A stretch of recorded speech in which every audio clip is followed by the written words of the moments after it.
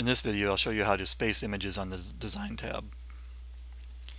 So I'll paste in our first image here and hit enter, paste in the second image, and you can see there's nothing here but the images, and they're surrounded by paragraph tags represented by the P's here.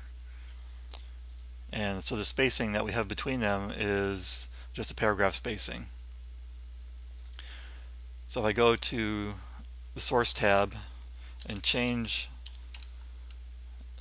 the P tags for div tags, let's see what happens.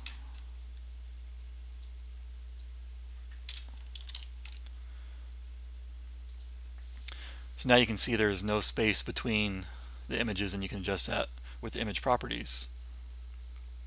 So again, we just changed the paragraph tags for the div tags. So P's for div, and we ended up with this. Now if you right click on the image properties and go to vertical spacing, you can put 10 pixels. You can see it spaces it out very nicely. So that's one way to do it. Another way to do this is to create a table. So I'm going to have a 2-cell table, and I'm going to hit backspace to get rid of the empty space in there and put my image in there, and backspace, put my image in there. So now we have 2 images, and we can go to table properties and cell spacing, or get rid of cell spacing, put that to 0, get rid of the border, put that to 0, and cell padding I'm going to put it 2. You can see there's a little bit of a space there now.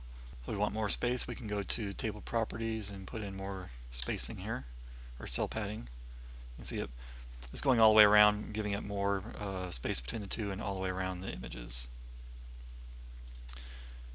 Back to table properties, we can remove that, put it back to 0, and the images are back together.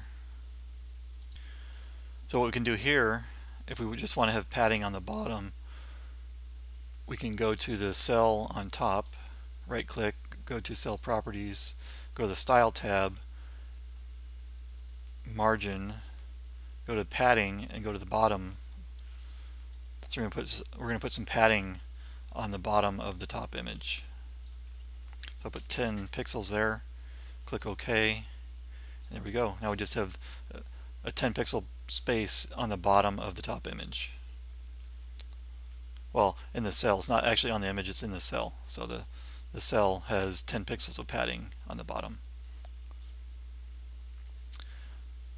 So there you go. There's a couple of ways to do that. Hopefully that helps. Thanks.